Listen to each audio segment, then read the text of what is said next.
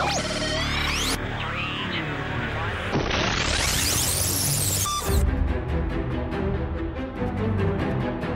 listening to The Starting Zone, a podcast about World of Warcraft and the people who play it. And now, here are your hosts.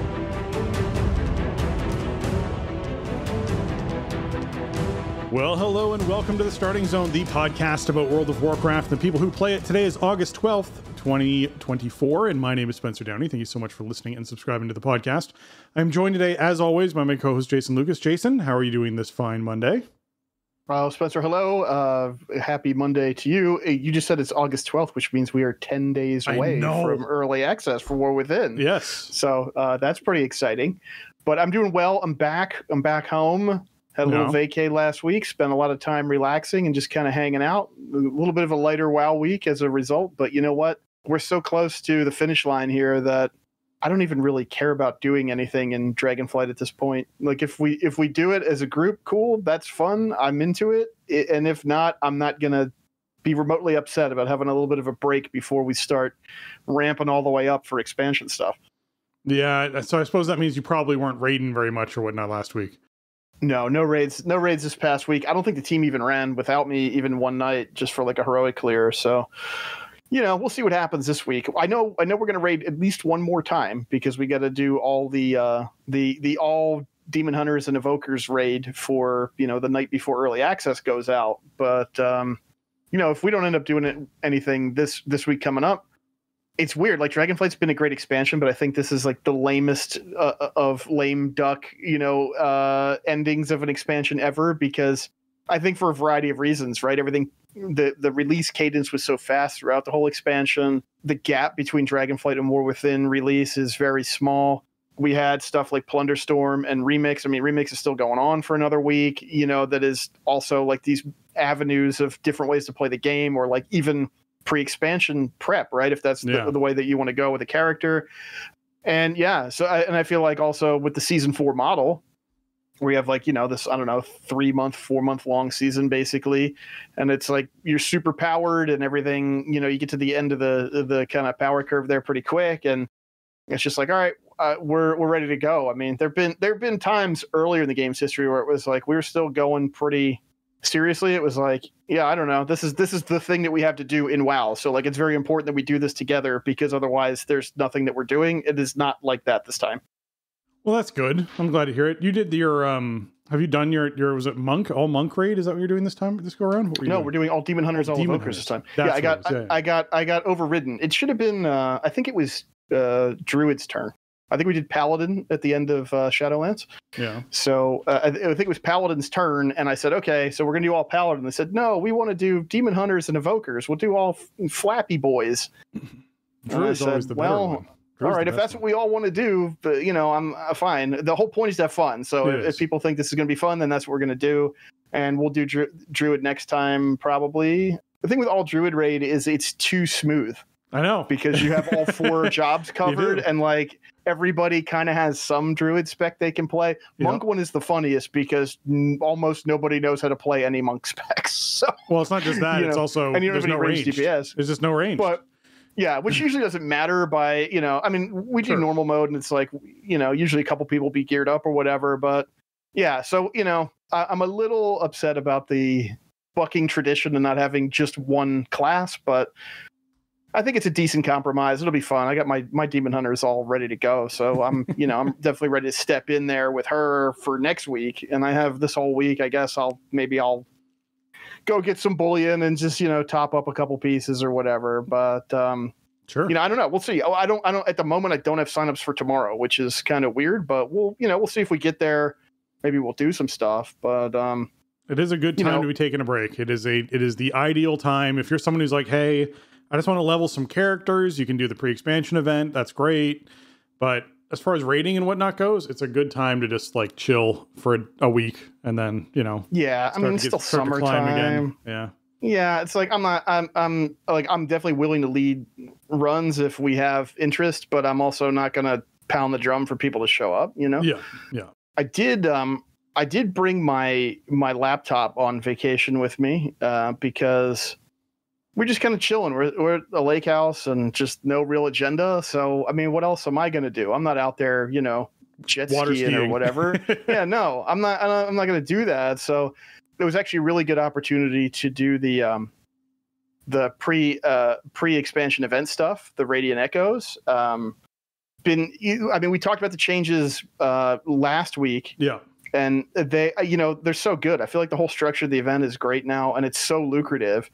Since the last time we spoke on the show, like I got my Dark Iron Warrior to 70, my Blood Elf Paladin, Volpira Rogue, my Horde Pandaren Hunter, my Blood Elf Mage, my Goblin Shaman, and my Zandalari Troll Priest, all 70. Wow. I'm almost done with the Orc Warlock, which is the last Horde tune I have. I don't have a Horde Evoker, so I got to figure out if I'm going to make one of those or not. I kind of want to wait and see if we get other classes Drakthir can be, and then make a Horde Drakthir of some different class. Yeah. But it's just like, it's seamless. You just go do stuff. You do the daily quest, and that alone is like 8 levels at a shot just for participating in that, I have like 5 more allied races that are around level 50 that I want to cap out, just because it feels weird to have them stuck there at 50 when the leveling is so smooth. And I want to do the dailies anyway to get the currency to buy the Moggs and all that. So why not? Yeah. And then it'll be like, okay, what tunes do I want to kit out to, in the 483 gear or the 480 gear, and maybe get some 493s from the weeklies or whatever, try to get them ready to go. So that's been really fun. I think the structure, that's great. And, you don't have to spend a lot of time on it if you don't want to, but if you grind it, you can get a ton of reward for it. You get the crests and you get all that stuff. So been really enjoying that, actually. So with the changes they made, now having like a week or so to have done it a bunch, like I think it's in great shape. And perfect for getting people ready for War Within. Yeah. Now, when you went on vacation, you also said you brought a book with you that you wanted to read during that. Yeah. I wanted to mention this top of show because I think a lot of our audience would be interested in it. I was Jason Schreier and his publisher were kind enough to send me a review copy of his upcoming book, Play Nice. It comes out, I think, October 8th, I want to say. And it's the history of Blizzard Entertainment, and including like the very recent history and right up until basically the present. It's the founding of the company by Mike Morhaime and Alan Adham up through the layoffs that happened for Microsoft earlier this year. It's a very bumpy ride. It's a fascinating read. It's got a lot of interviews with mostly past Blizzard employees. There are some interviews with some current employees, I think, but it adds so much context to the events of the last few years around the company. I think it paints certain things in a different light. The reporting is very even-handed. And there's so much, primary source material with the interviews that he got and everything. So it's really a fascinating story. Blizzard's company history is so unique in this industry. And, the twists and turns just keep happening. So, thank you to him and to his publisher for hooking me up with a copy a little bit early. It was a book I wanted to buy and read anyway, and not having to wait until October when it would be a lot less convenient for me to read the book in a short period of time was great. And kind of weird vacation reading maybe, but it was perfect for me. So I highly recommend that. It's called Play Nice. And if you're interested in sort of how Blizzard started, how it got to where it got, and what happened once it got there. I mean, it's so comprehensive, and it makes things like it gave me a bit of a different perspective on the relationship with Activision Blizzard and that whole situation. It gave me some different perspective on the lawsuit stuff, even going back to 21. Obviously, I mean, I think that's still fresh in everybody's minds, and the way he kind of lays it out and the people that he spoke with. It was a very complicated issue, and I think there were some elements of media sensationalizing that happened with certain elements of the story, which he goes into in great detail, and again, primary sources with people involved in it. So it's really a fascinating read. I couldn't really put it down. I think I read like most of it in one sitting. So yeah, check it out if that is of interest to you. If you're interested in the business of making these games, it was really cool. So check it out definitely for sure. And thank you for sending me one. Awesome. Well, let's hop into what's going on this week in World of Warcraft.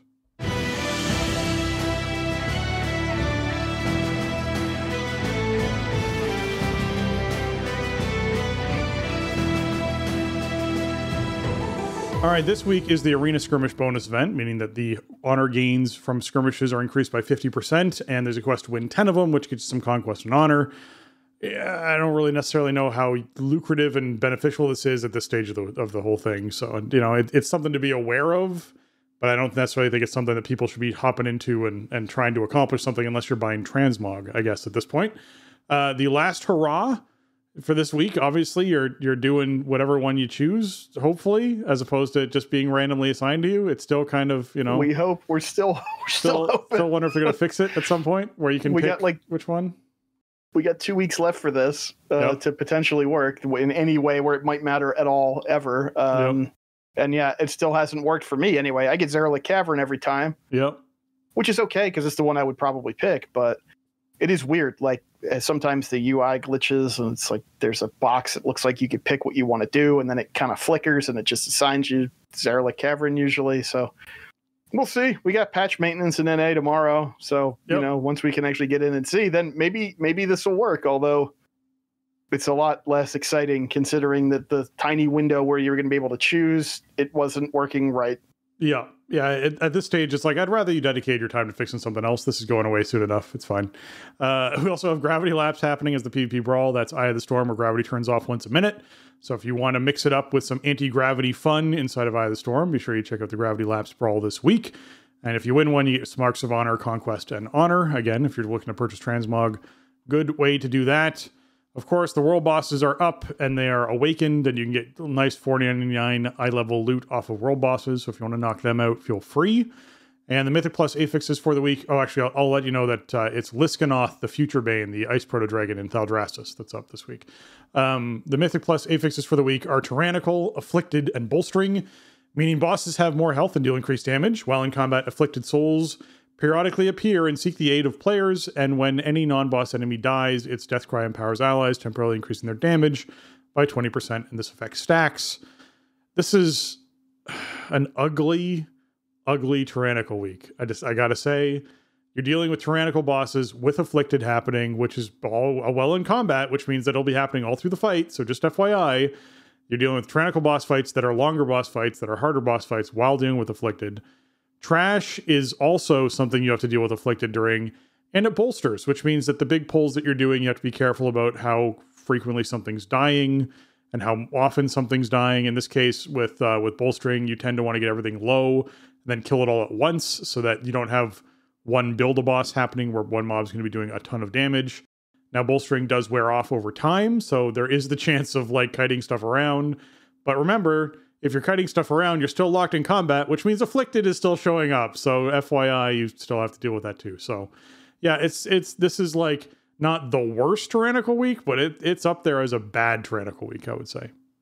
Well, yeah, I don't disagree with that, but I think there's elements that also make it feel worse than it is, which is that we are less than 2 full weeks out from this being really of concern to a lot of players. I mean, not everybody's going to be in early access, but a lot of people are going to be in early access. So, we're just in a super, sunset period here for all of this stuff. And this is an annoying combo, and it's not really how you want to go out. I think, I don't know if I'm going to do any Keystones this week. We'll see. There's really just no point in doing them anyway. For my main, it's not like I really need any other gear or anything to get ready for expansion. And Afflicted just stinks. It's one of the worst affixes in my opinion, as we've said many times since they introduced it in season 2. It's very comp dependent. You have to have, there are classes that cannot do anything about afflicted mobs, and you need to make sure that you don't have too many of those classes in your group because you need to deal with them. Bolstering on non-fort isn't that bad, but it is, it's annoying. It's annoying for sure because you have what's supposed to be easy trash that then can become dangerous, certainly. So that is, it's a concern. And yeah, afflicted happens constantly, even when you're fighting the tyrannical bosses. You're going to be fighting for 30% longer, give or take, That's just more attention being pulled away from what you're doing on the bosses that are already harder. And it's, eating healer mana and dispel CDs and everything like that. So this is not really one of the combos you want to see when you're this close to the finish line, right? I can't even, I guess if you're still really pushing hard because you haven't quite knocked out Keystone Master or Keystone Hero yet, then you get what you get at this point, right? We're down to the last 2 weeks, so you got to just bite the bullet and get in there. But it's not like a fun combo to play. It's not an easy combo to play compared to some of the stuff we see. And, the motivation to do it is just rapidly evaporating. So I don't know. It's like early season or mid-season, I would say, like, this isn't a great week. And then you put all that stuff together with this combo, and it's like, I don't know, probably just maybe level up a different character in Radiant Echoes or something. Go buy yourself some transmog. Yeah, exactly. You could certainly choose to spend the time now however you want to spend the time now, I guess. Micro holidays, the free t-shirt day is going on August 16th, so that's a few days away. That's this coming Friday. And basically there's going to be vendors inside of Stormwind, as well as, actually it might be all of the capital. Yeah, it is all of the capital cities, I think, is where they actually take place now, where they sort of circulate around and, fire off free t-shirts, and you can collect them all from that vendor. Or you can head out to like Lower City in Shatrath, Stormheim, Grizzly Hills, Valley of Four Winds, Zangara, Eastern Plaguelands, and Winterspring, where you can actually gather some more shirts there from specific vendors as well. Obviously, there'll be like a Wowhead guide as to the exact pinpoint as to where they all specifically are. But yeah, if you're looking to get in like the Threads of Tyrion, you can find Melvin Shirtsun, which is quite the name. It's perfect, right? In Eastern Plaguelands at Lights Hope Chapel. It's like, this is one of the silliest in-game events, I think. Yeah, and you can go see Shirtsy Cloth Patch in Winterspring. Yeah. This is fun. This is one of those deals where if you've done this and gotten all the shirts, then you're done forever. They haven't added a new shirt to this that I'm aware of in this whole time. But if you've never done it, like, you could totally go do this on Friday. You got to remember it's only one day. Yeah. Now, each of the vendors that are a field that are not in the, like the racial capital cities, they have like unique shirts that you can only get from them. Yeah. So keep that in mind. If you want to just fill out that UI, get your collection, like, you got to go see them. The entertainers kind of walk around in a circle somewhere in the city, and they just randomly throw out shirts at different intervals. Mm-hmm. And you can click them and collect them, and they will, if you hang out there long enough, you'll eventually get all the ones that they throw around. So that might be a little bit time consuming, and it can be a little frustrating, because you're like, oh, I already got that one, but I still need this other one. But once you get them, they're yours forever. They're in your Mog collection. You can Mog them like you would any other shirt. And of course, we live in this world of the modern transmog rules. Before, it used to be like, well, I have to find like a chest piece I can put on that like shows off some of this shirt. Now, or like I have to have like a Mog set that I wear in the city because I don't actually have a chest piece on if I want to show off my look. I don't have to worry about that anymore, which is awesome. Like this holiday is actually, well, the stuff that you get from this holiday is so much better than it was when they implemented it, because they've relaxed all the transmog rules. So you can just walk around with your chest armor hidden and showing off whatever t-shirt you have on. So, right.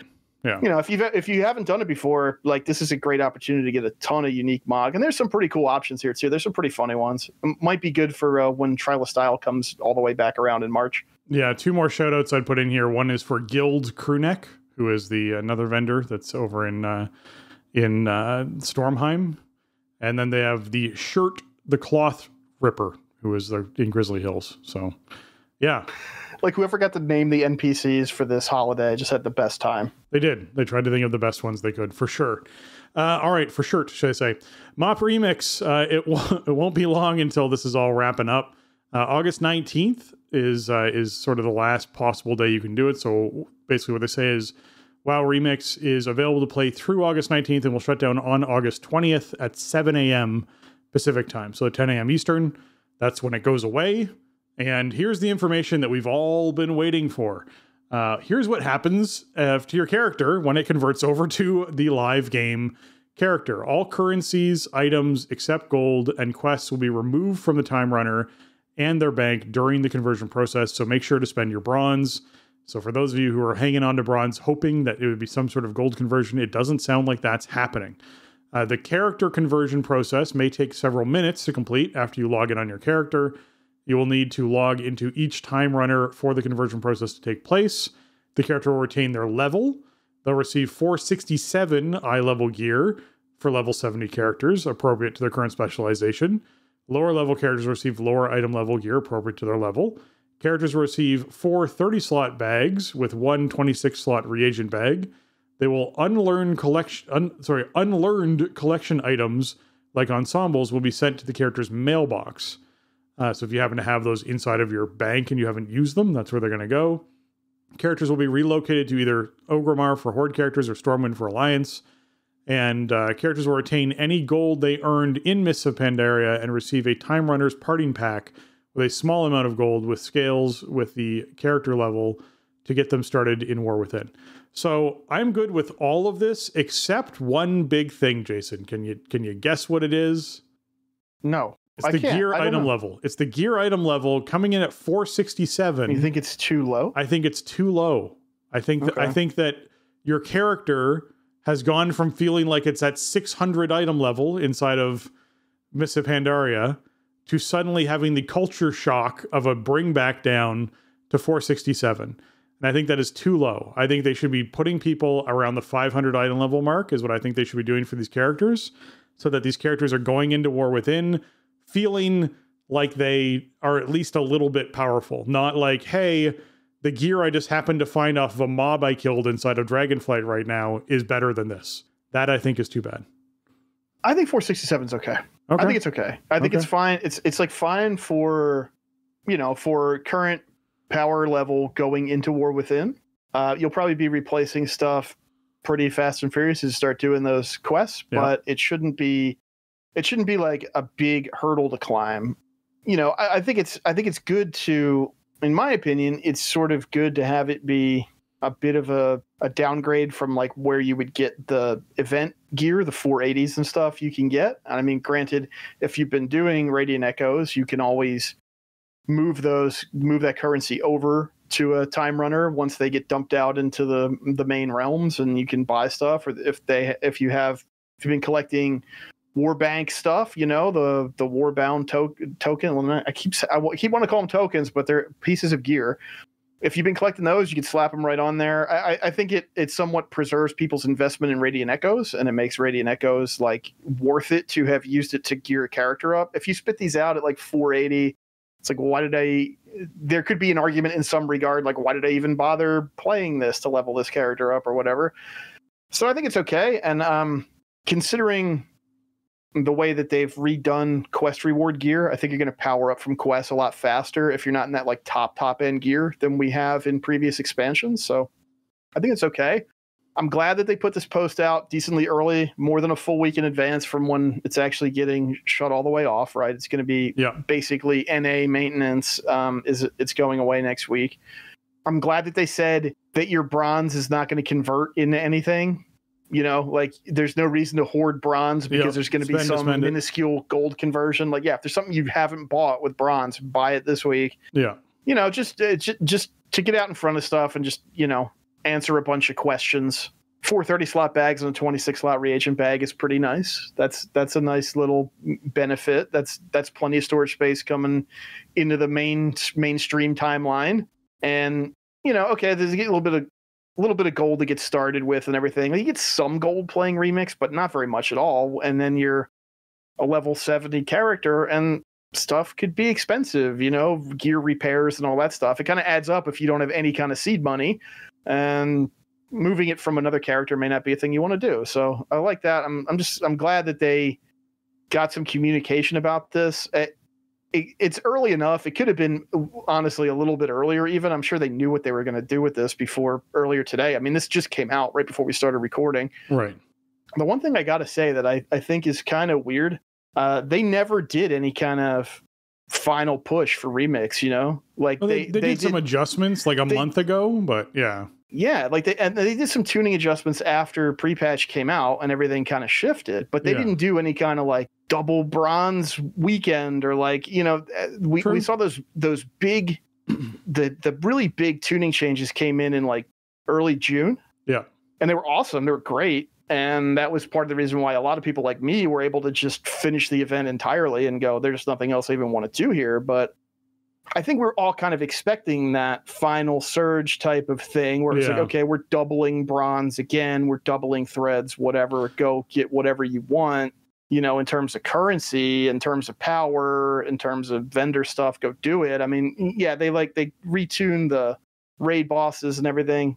That was great. But, and I mean, we kind of talked about this, I think, on the show a few months ago, where I was talking to people who were just like, I'll just wait until they buff it again. And, the kind of dangerous game you play with that, because you only have so many resets, so many daily resets, so many weekly resets, whatever, so much like actual time on Earth that you can participate in this. And if you're holding out waiting for Blizzard to, just juice the bronze yield that much more, that day may never come, and then you might not have enough time. So, well, Blizzard did put out a post, I think 2 months ago, saying that they had no plans to do some sort of final push. Like, they put out a post stating, hey, we're not going to do this. I think there was still a lot of hesitation about they'll do something, because since then they nerfed the bosses and did other things like that. But you're right, that they didn't end up having a double bronze weekend or some sort of explosive excitement thing that happened with it. And I feel like they would have benefited from it. I feel like there's no harm in doing hey, the final week is double bronze, get in there and get the last few things you need kind of idea. I don't think there's a harm in doing that. It doesn't punish the people who put the time in earlier, because they would have earned substantially more bronze over the time they put in earlier than what someone could earn in a week. But, it would, I think, motivate people to hop back in just before expansion launch to be able to check out some Pandaria stuff before it went away entirely. So yeah, get that stretch goal thing.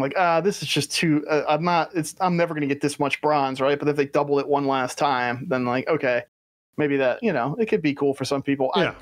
I'm glad that I got everything I got out of the event, and that I got done well before the finish line. And I wouldn't be upset if they buffed all that stuff last minute to just help people grab whatever stuff they wanted on the way out. But I'm surprised they didn't end up doing it, I guess, is really my point. I figured it was kind of a given that all right, yeah, they say they have no plans to change anything right now, but when you get down to the wire, they want to kind of entice people to come check it out or pay off that kind of time investment. Yeah. So in this case, it doesn't look like that's going to be happening.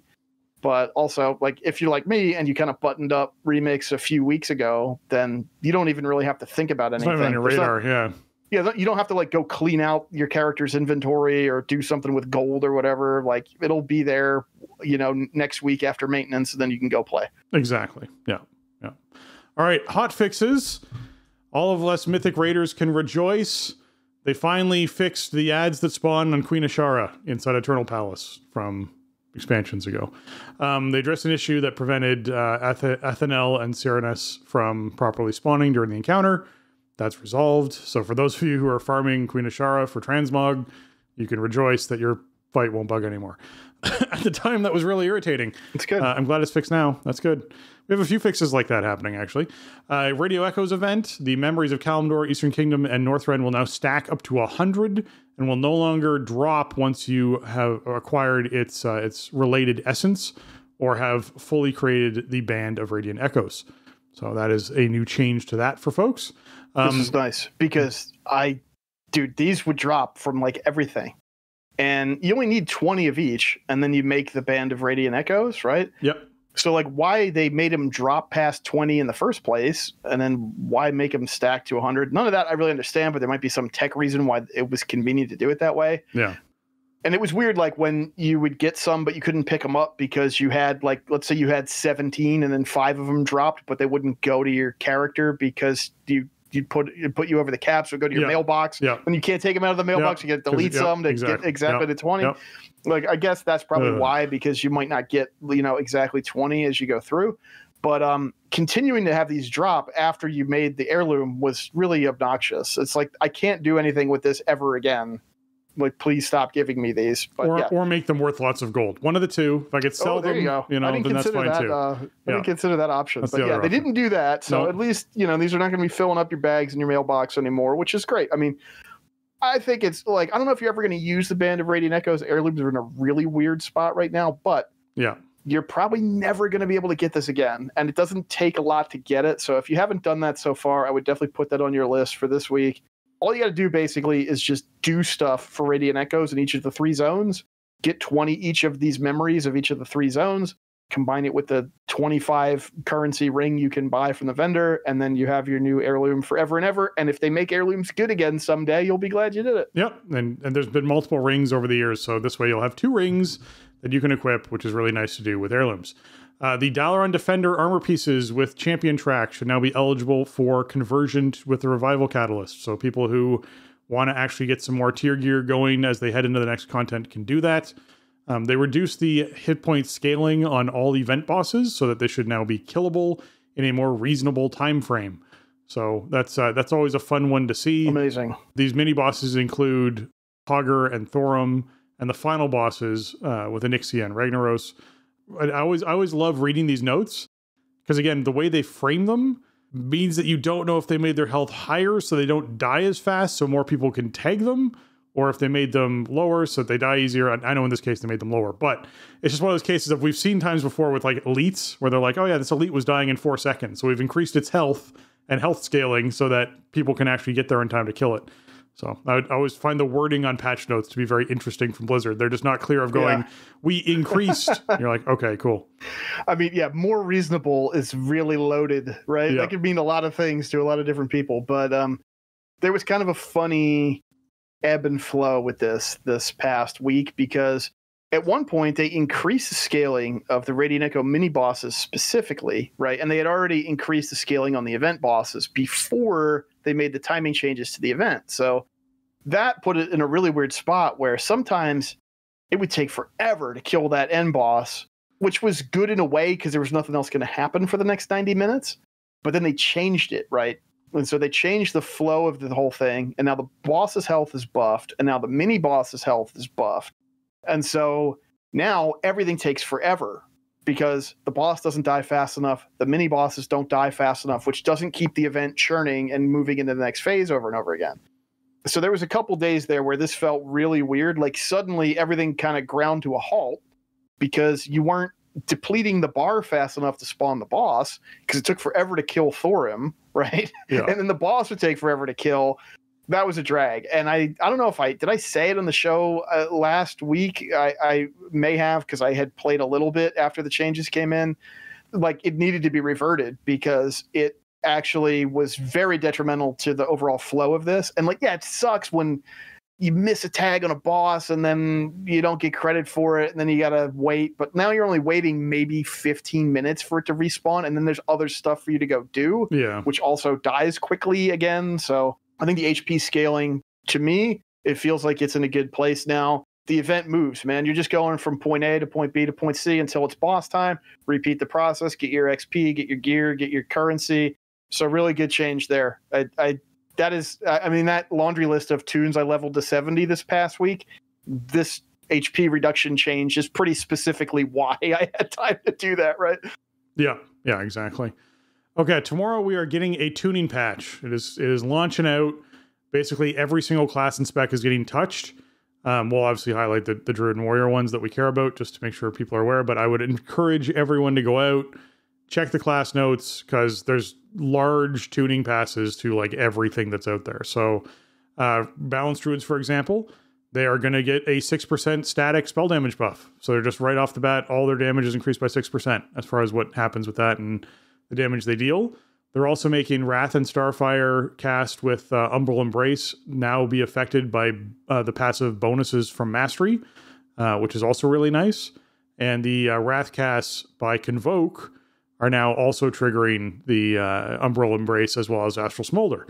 So that's just a lot more damage stacked on to those cast abilities, as opposed to casting a vanilla generic one.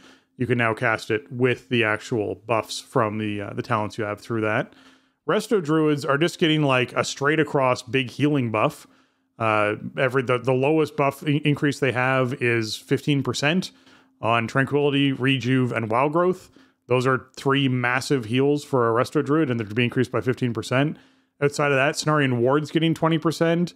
Embrace of the Dream is getting 50% increased. Life Bloom heal over time by 5%, and the Bloom by 30%. Rejuve's mana cost is getting reduced by 0.1% mana, so it's a little bit cheaper for folks there. And Nourish is getting a 100% healing increase. They're doubling the healing that Nourish does to make it more viable for folks. And we also know for those Resto Druids out there, Convoke the Spirits is now going to cast 4 additional spells over its duration, specifically for Resto Druids. So yeah, that is some large increases. They've also gone through and buffed up damage for a lot of the cat weaving. So you're someone who's wanting to do cat weaving, a lot of your damage spells like Rip, Rake, Shred, Ferocious Bite, 15% increase across the board, not affecting PvP, just clarifying that for all these. But then Sunfire damage also increased by 15%. So the AoE, depending on if you spec into it or not, also affecting that in a big way. So good to see all these buffs coming in. But yeah, if that's any example of what's happening to other classes, you're going to feel this tuning pass tomorrow. It is going to feel good for the majority of classes out there. And Warrior does not seem to look any different from that, Jason. No, the Warrior changes coming in are pretty nice, really. A lot of damage buffs. And, I think Prot Warrior is always sort of maybe a little bit middle of the pack or worse when it comes to tank damage. And, I mean, as we got into a couple weeks ago, like, I don't want my job to be doing damage, but I do play in Prot spec, like, exclusively, including when I'm outdoors and stuff. So I want that to feel good. Getting some Shield Slam damage baseline across the entire class is cool. And, we are seeing the self-healing tuning coming in. Like, that is going live with this patch that we talked about recently. So, Pain and Gain, which heals you for your max health based off of rage throughput, that's getting chunked down. And some other things are changing too. Impending Victory nerf is apparently coming in, even though that was reverted on beta at one point. They've been kind of messing around with how much it's actually going to heal you, but just massive damage buffs to first of all, they just took the knob and turned it up 30% for melee attack and all ability damage, just across the board. Everything you do does 30% more damage. And then, Shield Slam's getting that class level buff, revenge damage going up, execute damage getting increased by 50%. Like, they really want Warriors to feel good about pressing execute, which is cool because it costs a fair bit of rage, right? And your rage is not really supposed to be for that. But if you're like off tanking or whatever, it's great to weave it in there and throw some executes. The biggest thing I want to pop in there real quick, the biggest thing I notice about this sort of damage increases is, like, we are heading into leveling characters. And like you said, you like to play Prot in the outdoor world. This is one of those things where they could easily go, hey, guess what? For the leveling experience, everyone's doing a whole bunch more damage. Once we start seeing what stuff's like in 2-3 weeks from now, we could do another tuning pass and bring stuff back a bit if we needed to. Like, true. Yeah, I mean, I wouldn't be, I would, like, this is a massive damage buff to Prot Warrior, and if it gets rolled back a bit, I'm not going to be super devastated about it or whatever, and that is not a Devastator joke. Sorry, pardon the unintentional pun. There are some nerfs in here too, and it beyond just a self-healing thing, but it's stuff that we knew was coming. The defensive stance, baseline damage reduction being reduced, but then the Fight Through the Flames talent slightly being buffed, so you take slightly less magic damage with Fight Through the Flames active in defensive stance. I think it's a good trade-off. Warrior should be managing physical damage taken through their various abilities. Magic damage is always a bit trickier, so toggle in defensive stance, that presents more of a gameplay option there, right? The damage reduction from Punish, which is when you shield slam a target, it puts like a stacking damage reduction on them.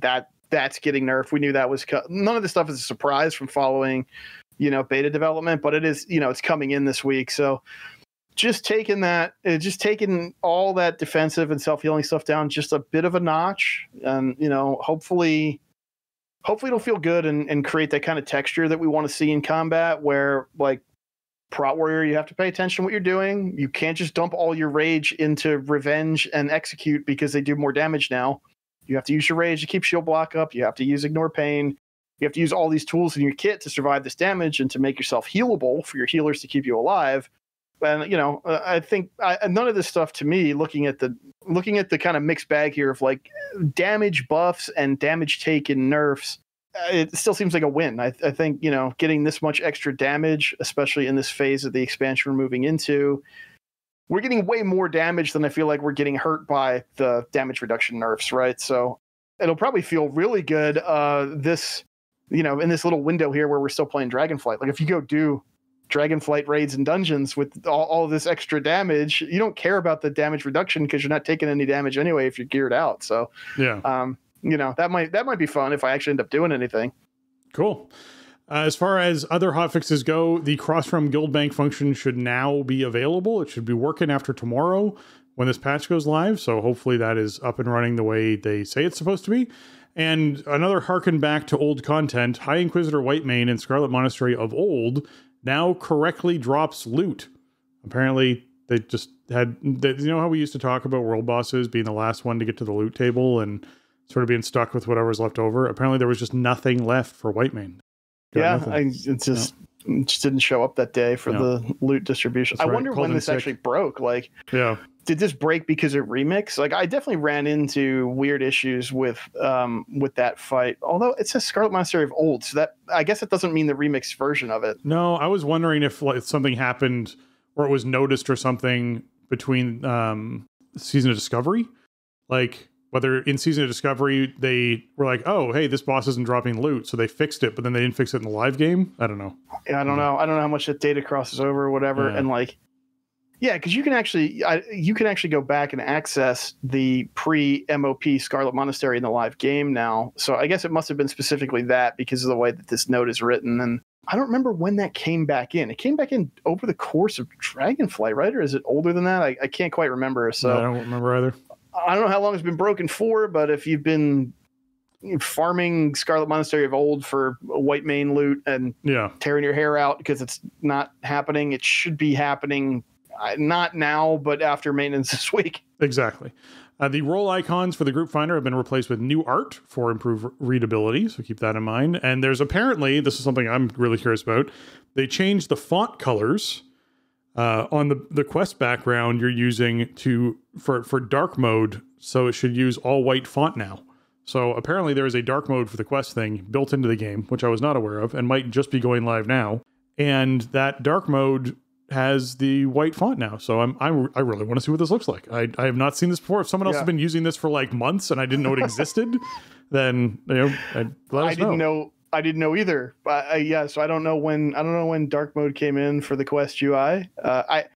The Quest UI did just get a ton of new features a couple weeks ago, and I've been a little busy with other stuff, so I haven't really been poking around in there. So maybe it was new with the previous patch, or maybe I don't know. But maybe it was dark mode, but the font color stayed black, so you just couldn't read anything. You just turned your Quest thing it was just dark. You might as well just Alt-Z it at that point and just not even have the UI. But I'll have to dig into this after maintenance and actually see what it looks like. I don't know. I use dark mode a lot on various apps that I use on desktop and on mobile, but I don't know if I want dark mode for quests and WoW. I guess I'll have to see what that looks like. Yeah. There was a YouTube video that came out this week for War Within called Threads of Destiny.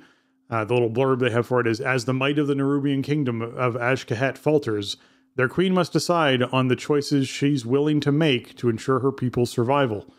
And this is another one of those animated comic book, graphic novel style type of videos that you can check out and enjoy. I'm not going to spoil any stuff in it, but it's cool, worth checking out. And these are always nice lead-ins to the expansion, so it's always good to see them. Yeah, I think this is a great one. The only problem here is we don't have credits, so we don't know. Yeah, they weren't published with the post, so we don't know who directed it or anything like that officially at this moment in time.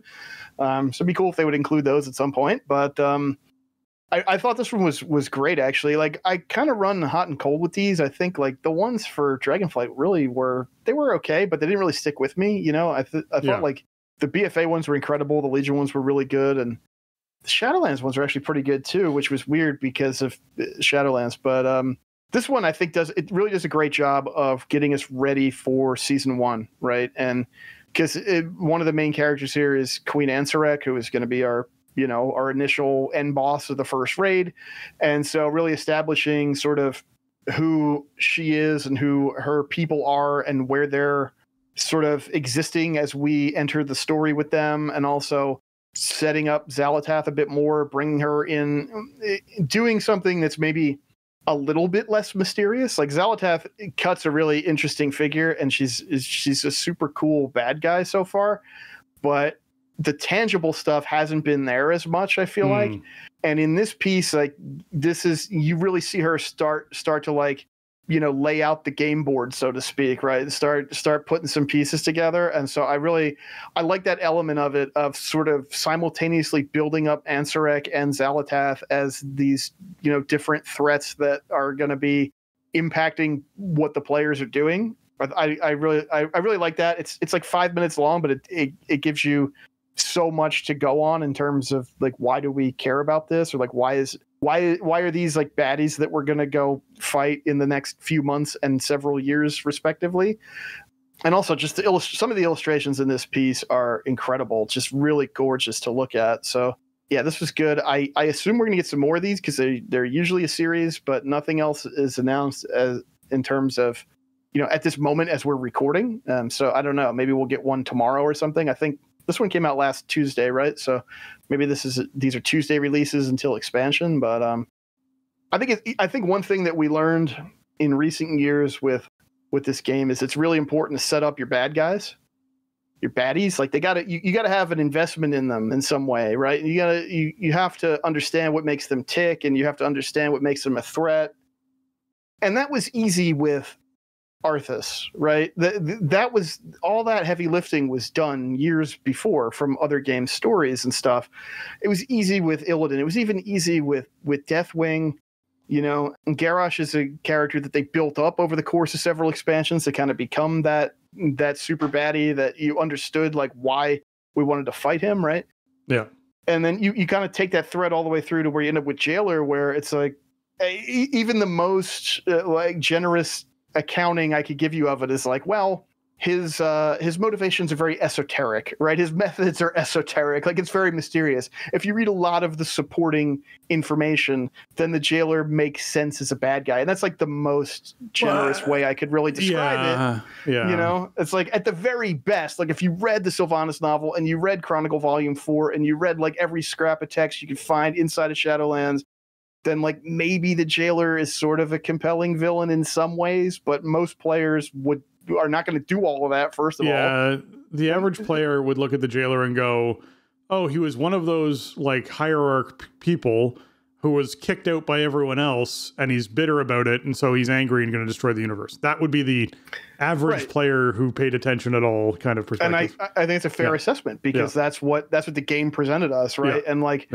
just not as compelling as some other, box art, key art type of villains that we've had in the past. And also his arc was relatively short, right? He's sort of one and done inside of one expansion.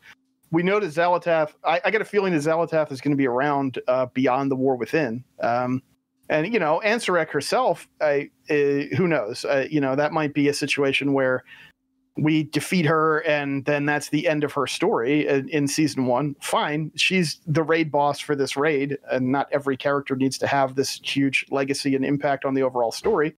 But through this piece, like we very clearly understand her motivations as a villain, and we understand the threat that Xal'atath sort of empowering her people poses to our character's way of life.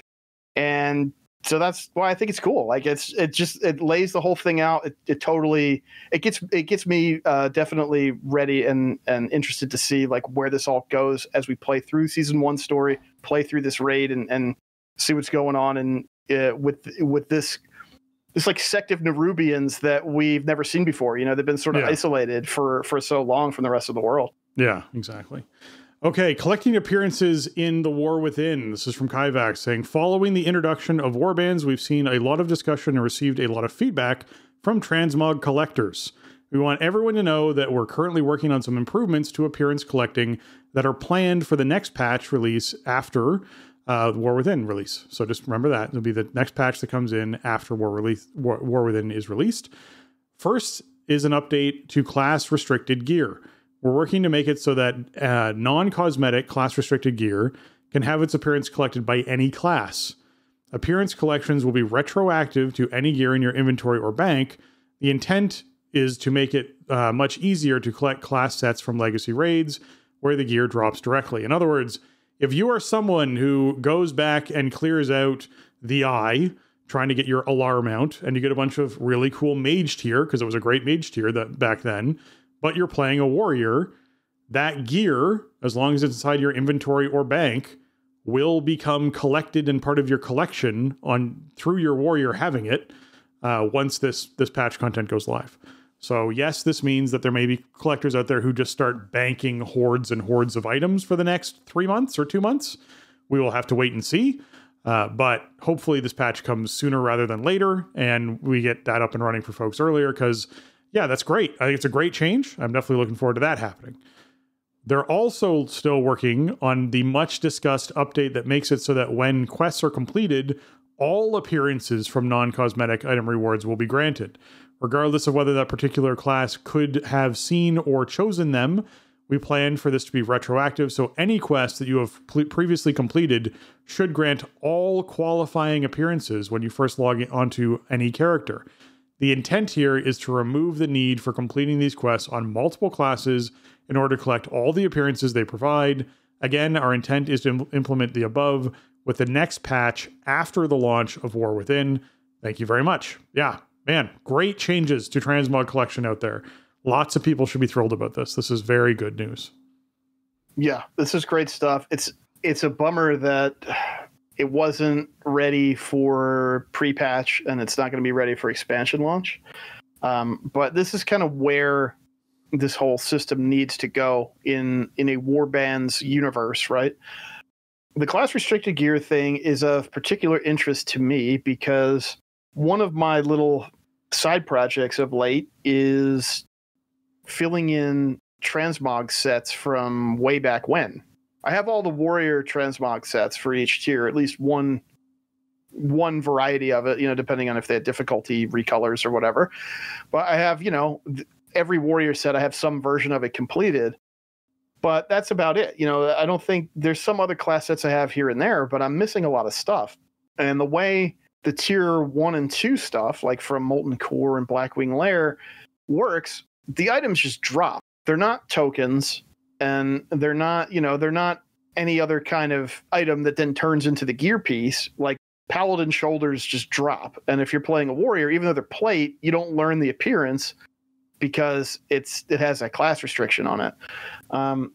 So I'm really glad that's going away, because it's especially going to be huge for those early raids. Tier 1 and 2 will be huge for this.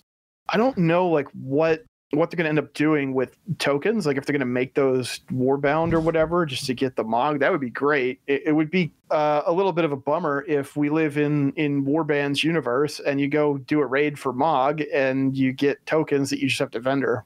So we'll see how that actually plays out. But at least for the really old stuff, I'm trying to think, there might be some other stuff scattered around in the newer raids that are class restricted, but if you have that stuff, I did some of this. I did some Blackwing Lair the other day, and I was like, oh yeah, right. This is just priest gear or whatever, so I'm not going to learn this.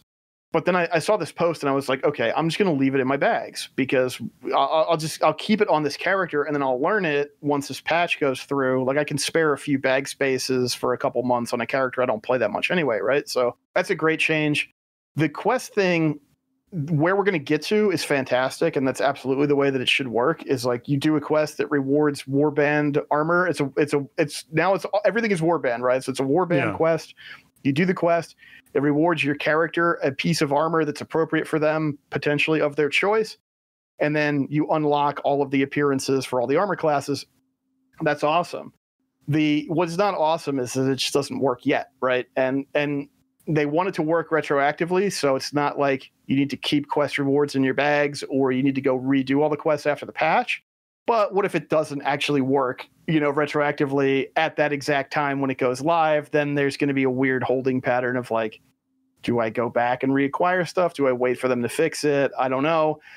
And also, this was a thing that was working on beta, and then there must have been some problem with it, so they pulled it. And then there was some official communication that went out that said oh no, yeah, actually the way it's supposed to work is you don't get all the appearances, which obviously that response was wrong. Yeah. So they clarified in this post, which is fantastic, but it's a bit of a bummer. It didn't all line up to just be bam, here it is. Here's your warband. Go get all your stuff. That would have been really nice, but it's just not the realities of WoW production. My advice to you would be, if you do old stuff for Mog, don't vendor anything yet. You know, if you don't learn it, if you don't get that little toast that says you learned it, then just hang on to it. Because if it's class restricted, you should learn it. I would say probably by about, that's what I'm saying, 2 months from now, 3 months from now. Yeah, like Halloween, give or take, right? Something like that. Like we should see a patch come in where you should learn it after you log in on the character or whatever. Just be aware. I'm in a spot now where it's like, well, do I do Mog runs because I have these resets sitting here? Like I could do them and then hold on to the stuff. Do I do that, or do I just wait and just save myself the inventory management puzzle? And I don't have an answer on that yet. I'm not sure what I'm going to do. Yeah, it might even be sooner than Halloween, because when they do the tuning pass after Mythic content comes out, or just before Mythic content comes out, that's the technically first patch after release that we normally see. And that's typically 2 weeks after season 1 kicks off, or a week after season 1 kicks off. So we could be like 4 weeks or 5 weeks out from seeing this. We'll have to see where it lands with this sort of thing.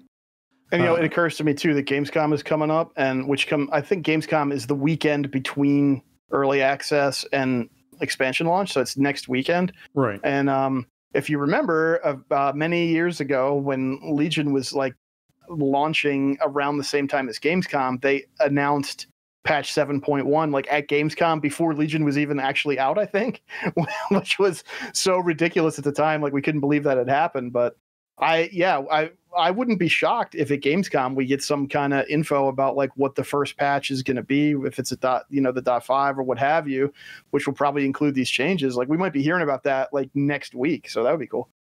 Yeah. Delves is the next piece of feedback that Kaivex is addressing, saying, "Hi everyone, we've gotten some updates for you as we are nearing launch. Thank you for all the great feedback so far. The issue regarding not being able to leave a delve should be resolved with the latest beta build. We're also working on better messaging for when you are on a team regarding which teammates are eligible for delves. You should see some progress on that in the current beta build. On the content side of things, we've flagged objects that Bran should never attack, specifically Nerubian cocoons. No more Bran surprising you with a face full of webs. We've continued doing tuning to make sure certain things and certain classes don't feel like they're having a vastly different experience in delves. Most notably, we've reduced unavoidable damage for casters wearing cloth armor. On that note, we've introduced a new curio designed to help Bran feel more impactful for healers. It's called the Rage-Filled Idol, a combat curio. Players in the healing spec will find they have an easier time acquiring this. With this curio, Bran will do noticeably more damage in combat. However, he will take damage every few seconds while in combat. Our goal of this curio is to have healers engage more in healing Bran, while also increasing his damage output with a cost associated with it.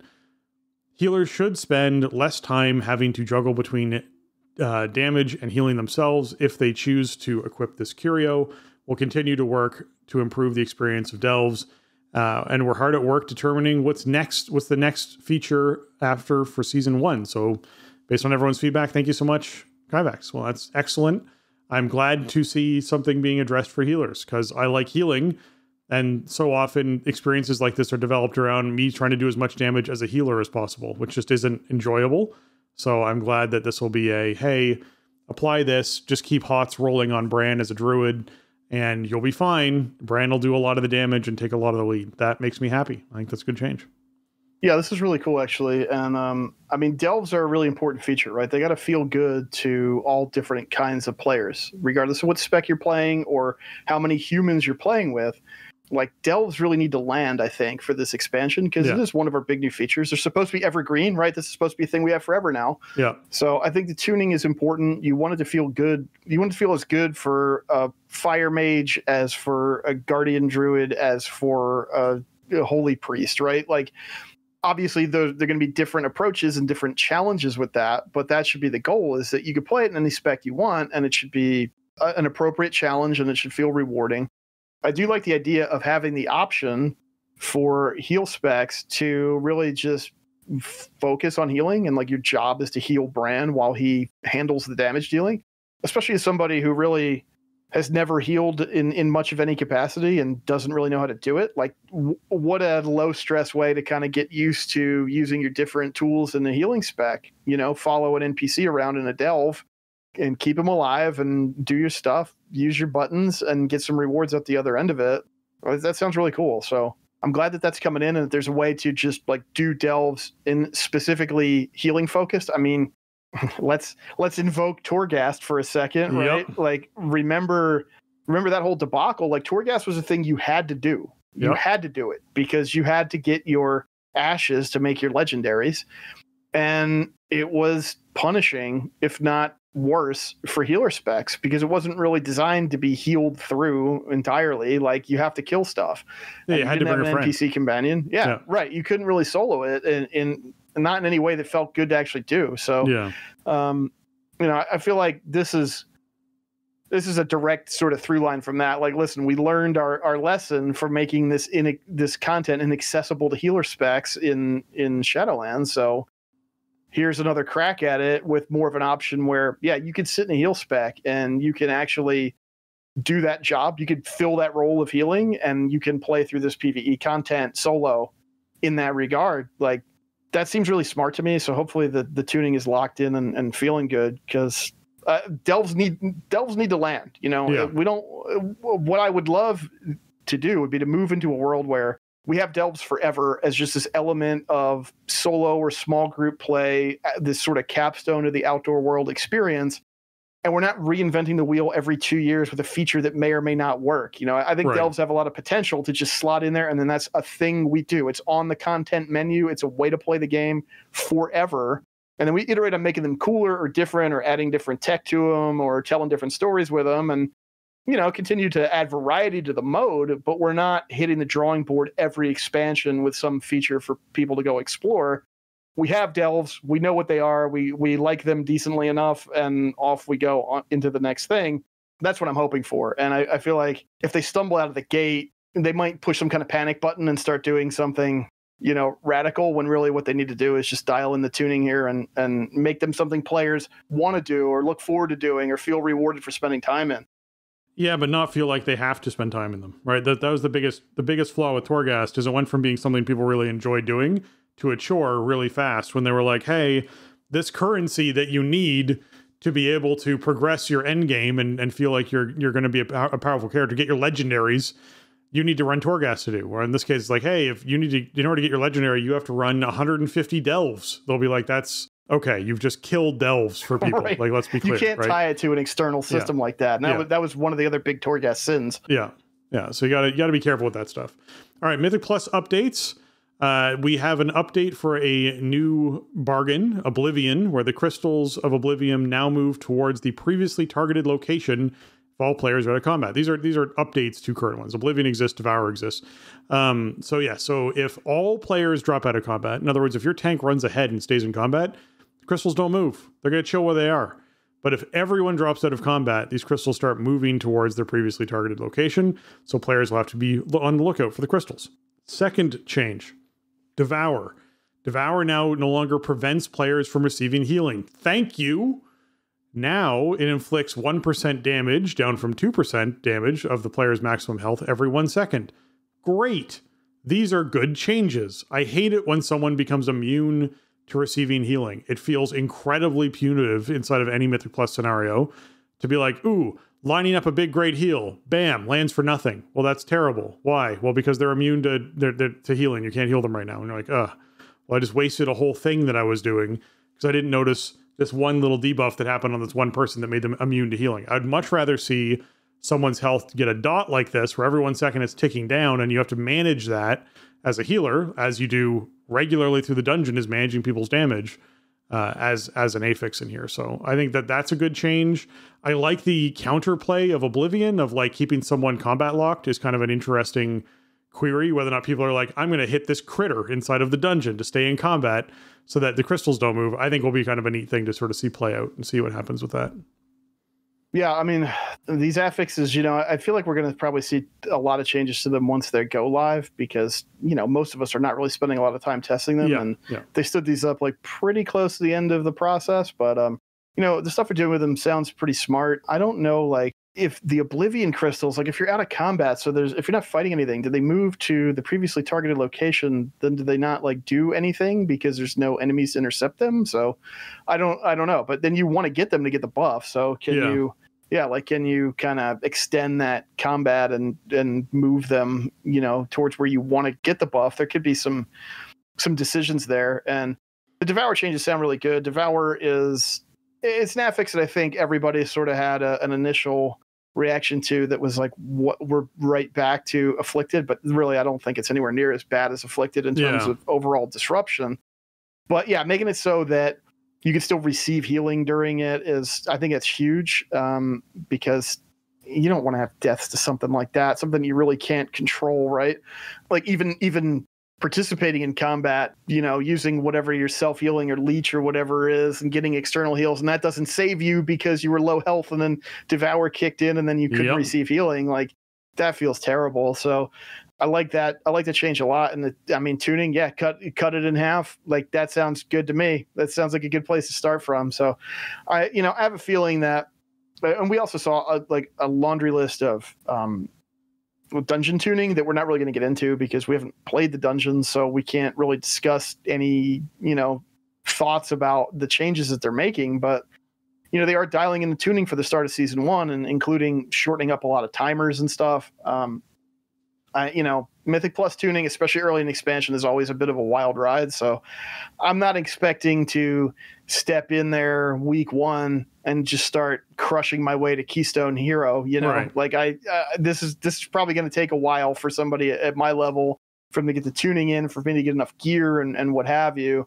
The cool thing to see, I guess, is like how much they flexed on this stuff throughout this process this summer. I mean, they've made so many changes to the Mythic Plus system overall, and they've been tweaking these new affixes that they're coming in with quite a bit. So I believe that they're going to get it right. And my mantra's kind of been like, it's not a question of, are they going to get it right? It's a question of how long is it going to take for it to feel like it's right, And I think Mythic Plus is maybe one of the systems where we're going to feel that the most, because, the tuning is the most challenging. It's some of the hardest content to do.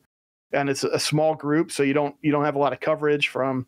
You're not going to have every class or spec in a dungeon group, so that that kind of ends up favoring outliers or disfavoring them if they're outlying in the wrong direction. So, I'm just buckling up, I guess, is the short version of what I'm trying to say. Is like, I think a lot of what they're doing seems smart. It seems like they're making some cool changes to the system. But we're not really going to know until we're all doing this together at the same time once season 1 starts on September 10th. Yeah, exactly. All right, last but not least, another blast from the past post here from Kyvax, who says, we looked into players who just received the Warlord's Death Wheel mount, and the reason was something like a bug or crash that was invoked the instant that the mount was initially supposed to be rewarded, and then a fix that that resulted in a recent update. There may be some other achievements that a very small number of players have also been missing that now they received. If you're someone who was supposed to get this mount ages ago and never really noticed it, and then you're like, hey, wait a minute, I logged in, I got the mount, what happened? Yeah, apparently they just fixed that recently in like a little patch thing that, I don't know, must have been tied to something else. I don't know. I don't think they went back looking for this. I think they probably just fixed something else and it resulted in fixing this. That's my guess.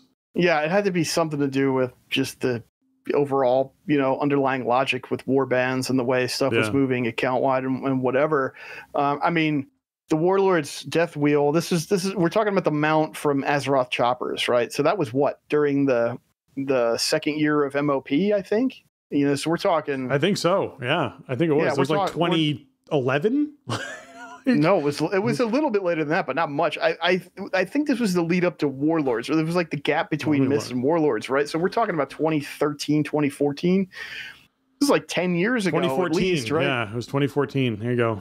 Yeah. Yeah. So this is ancient history, and basically the deal was they had this web series. If you don't remember Azeroth Choppers, they had a web series where two teams of Blizzard devs worked with this bike customization shop to make like an Alliance motorcycle and a Horde motorcycle, and there's like a community vote on which one was better, and then whichever one was the victor, players were going to get an in-game version of it. and the Horde one was victorious, and then we all got them a little bit later on via, it was just like if you log in, you get it or whatever.